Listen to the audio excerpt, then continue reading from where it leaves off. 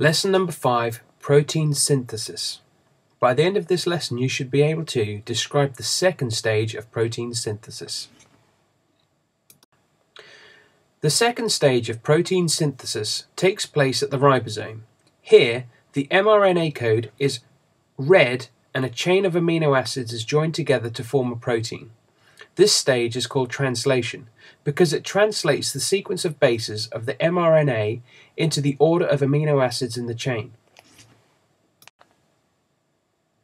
Once the strand of mRNA attaches to a ribosome, the code is read by a second sort of RNA called transfer RNA or tRNA.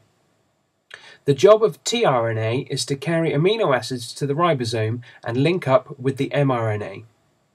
There is a specific tRNA molecule for each of the 20 different amino acids that make up proteins. At one end of the tRNA is an exposed triplet of bases, which can pair up with a particular triplet on the mRNA. At the other end of the tRNA is a place where the amino acid attaches. The triplet of bases on the tRNA matches a triplet on the mRNA, following the base pairing rules.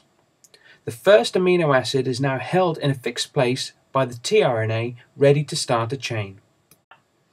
Another tRNA molecule then brings along a second amino acid.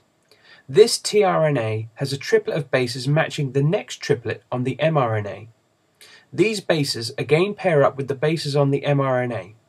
A chemical bond now forms between the first amino acid and the second one. A third tRNA now arrives, carrying another amino acid, and this tRNA links to the mRNA as before. The third amino acid is added to the growing chain. Meanwhile, the first tRNA goes off to collect a new amino acid, leaving its first one behind in the chain. The tRNA molecule operates a sort of shuttle service, bringing amino acids to the ribosome and staggering them together according to the code on the mRNA. Eventually, a long chain of tens of hundreds of amino acids is made. This is called a polypeptide. A protein is not just a long chain of amino acids. The polypeptide has to be folded into a particular shape to form the protein's working structure. For example, in the hormone insulin, the polypeptide chain is folded into a complicated shape like a ball of string. This is why it is called a globular protein.